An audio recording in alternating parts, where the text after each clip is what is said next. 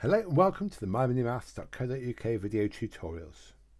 And today we're going to be looking at the Arithmetic 16 target question 24, which is adding and subtracting of mixed numbers. First of all, on to question 24a.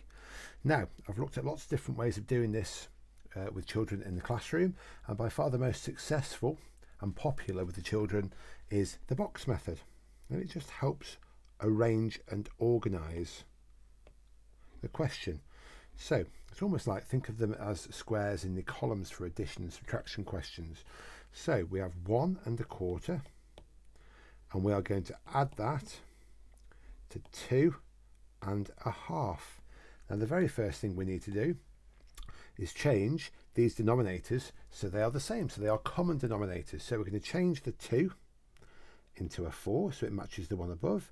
Times that by 2, so to keep them equivalent, I do the same with the top.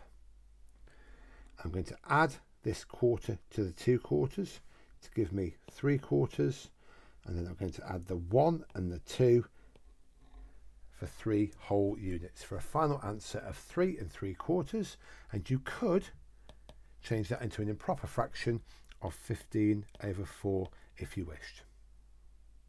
And next we're on to question B.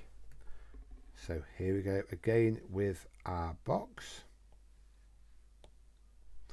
and it's 3 3/5 subtract 1 4/10. So again we're looking to make this 5 the same as the 10, so we're going to times it by 2 to make 10. Do the same with the numerator at the top, so they remain the same value, they're equivalent, which is a 6. 6/10 subtract the 4/10 gives you 2/10, and the 3 subtract the 1 unit gives you 2 units for a final answer of 2 2/10. Or we could also put it into an improper fraction of 22/10. And next we're on to question 24c.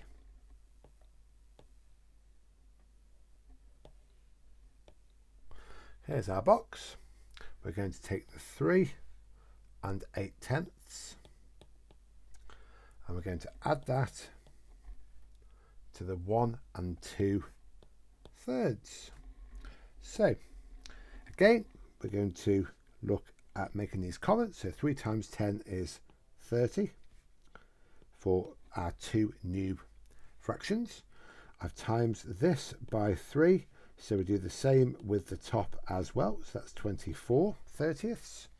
Here we've multiplied this by 10, we'll do the same with the top, so that becomes 20. So 24/30 add 20/30 is 44/30. So 44 divided by 30, so we can fit one lot of 30 into 44, and there's 14 out of 30 left over.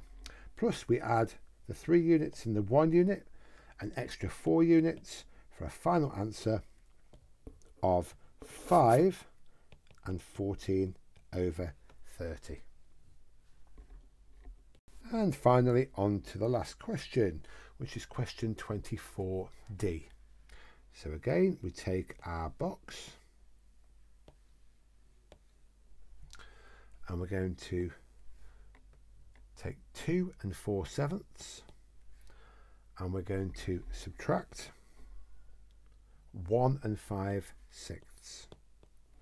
So again we're going to make these common, so we're going to 7 times 6 is 42.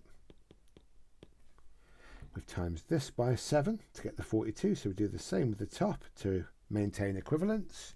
We times the 7 by 6 to get 42, so we do the same with the top. Now don't forget we are subtracting this time. Now 24/42 subtract 35/42, we can't do. The 35/42 is too big, so just like we would with any other subtraction question, we are going to borrow. So this now becomes a 1. And we're going to add the 42/42. Now don't forget, this is another way of just saying one whole, isn't it? So altogether, we have 24 and 42, which is 66 over 42. And we're going to take away the 35 over 42, which is 31 over 42. And then the 1, take away the 1, gives us nothing for a final answer of 31 over 42. Thank you very much for listening today, and I look forward to speaking to you again soon. Take care.